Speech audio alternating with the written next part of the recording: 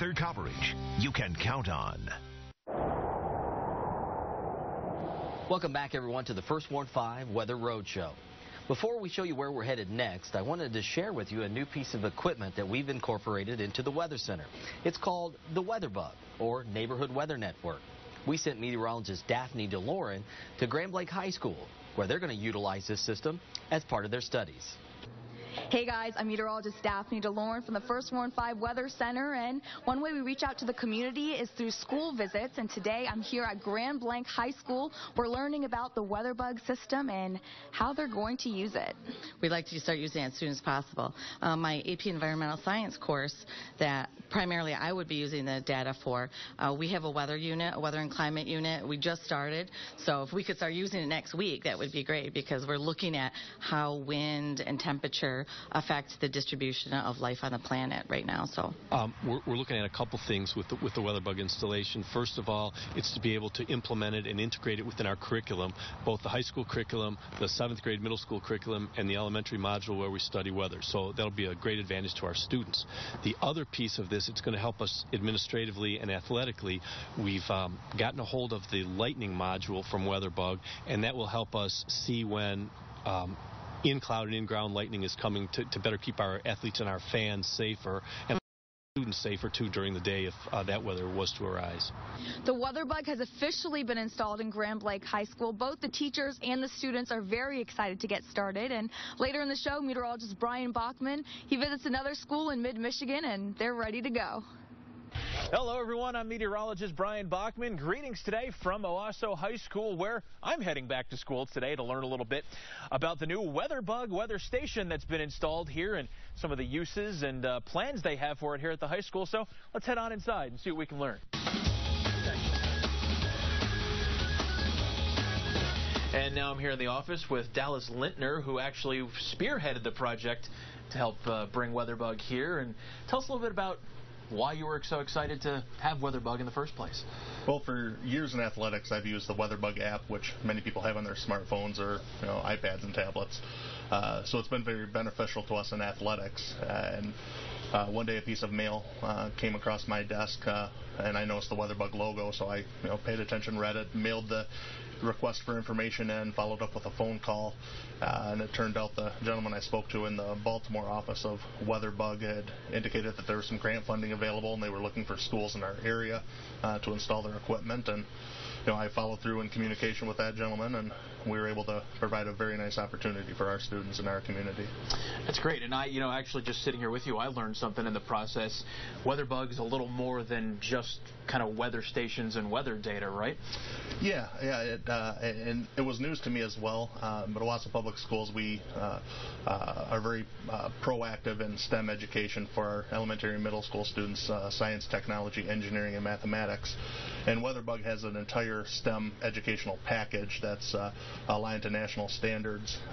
So that's what really caught my attention as far as wanting to bring something I already knew was a quality product to our students and to our community. So now we know that schools like Owosso have WeatherBug.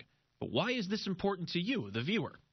WeatherBug meteorologist Jacob Wyckoff says the benefits help everyone. WeatherBug is a nationwide network of weather stations and cameras that deliver real-time, accurate data to TV stations. TV stations aren't going to have to rely on that hour-old data from the airports coming from the National Weather Service. Now they're receiving a real-time stream of data, and you're going to be able to alert viewers to changing conditions as they're changing. As it pertains to schools, when schools become part of the program, they're going to install a weather station on the roof of their building, collect that data, and deliver it into classroom activities that really engage students, not just in science, but also in math and geography, all the STEM subjects that are really taking hold across the country. And I'm here now with Aaron Belowski. He's a teacher of many sciences: physics, chemistry, astronomy, meteorology. It's one of our favorites, right? And tell us a little bit about how the WeatherBug setup here at Owosso High School has impacted, changed, enriched maybe some of your lessons and things like that. Yeah, well, the big change we're going to see starting second semester when we actually get into the meteorology class. So the first half of the year is astronomy as an elective, then we pick up meteorology in the second half.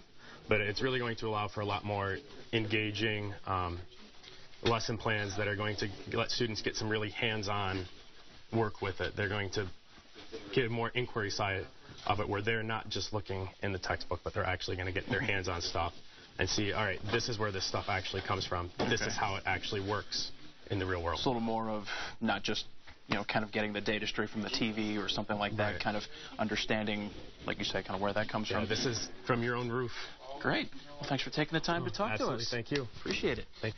Now, there's a lot more to WeatherBug than simply being just a smartphone app that you can your local weather or something that you have maybe on the desktop of your computer.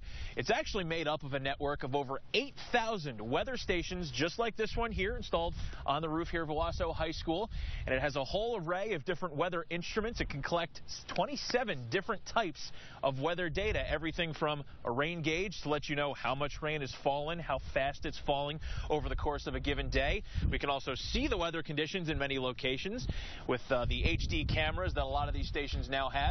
It, of course, has your anemometer, measures the wind speed and direction there, also factors in the gusts, and also in some cases, as they will soon hopefully have here at Owosso, the ability to detect and alert you to lightning strikes within roughly a 10-mile radius. So a lot of multi-purpose stations just like this bring you your local weather data like what we have here in Owosso.